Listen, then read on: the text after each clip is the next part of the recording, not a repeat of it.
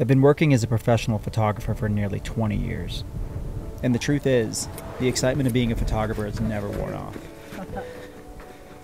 Amazing. The most adventurous part of any shoot can generally be just simply getting on location. The rental car has 2 leaky tires. So finally we stopped at a service station and the rear tire had 16 tiny holes in it. These are just production hiccups. No stress yet. Yeah. I can tell that it's starting when that warm feeling of excitement and creative adrenaline kicks in. It's also when your eyes really open up and you start to see things with intent. On this particular shoot, I wanted to push this camera as far as I could. And the best way to do this was to approach the imagery with the intent that this camera would deliver at a high level.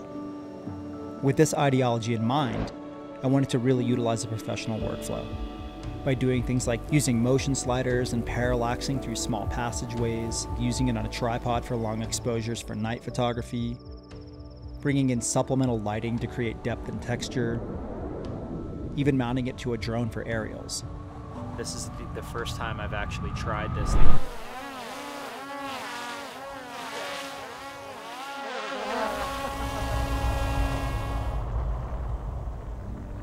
Nothing like problem solving in the field.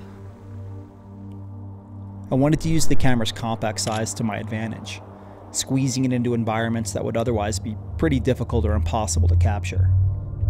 The end goal was for the imagery to reflect the mood and mystery of this unique location, and create something otherworldly, or at the very least, mysterious. These are vivid places, and being able to capture them in 10-bit, it really opens a more genuine feeling of the reality in the imagery. We're talking over 1 billion colors of information, and that means something. So I've set up this rail time lapse right here that'll parallax across the foreground, and as the clouds move by, the pockets of sun move with them.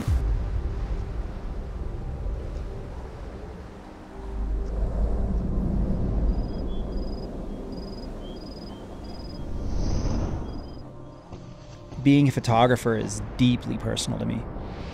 It's a place where I find mental isolation and things quiet down and I can focus. It's also a polarizing place. When the light of the moment is going off, all that relaxation sort of melts away, and I start to feel that heightened sensation that the moment is now.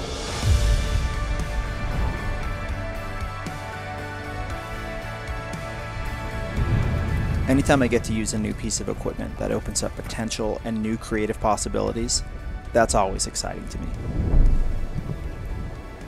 Working in the Mojave is a place that's really close to my heart. I've spent years upon years of my life exploring this desert.